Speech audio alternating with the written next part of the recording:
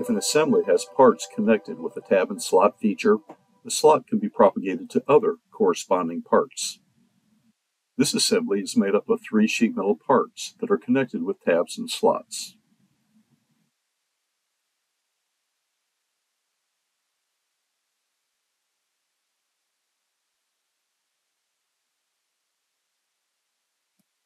I copied this part in the front and mated it to the other side.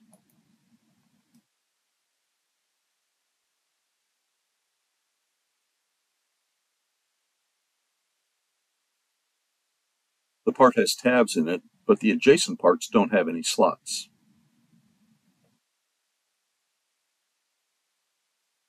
New in SOLIDWORKS 2024, we can right-click on a part and propagate slots. Choose which parts to propagate the slots to, or propagate to all instances.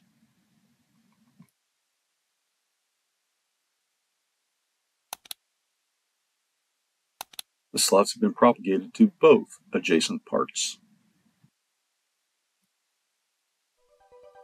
Thank you.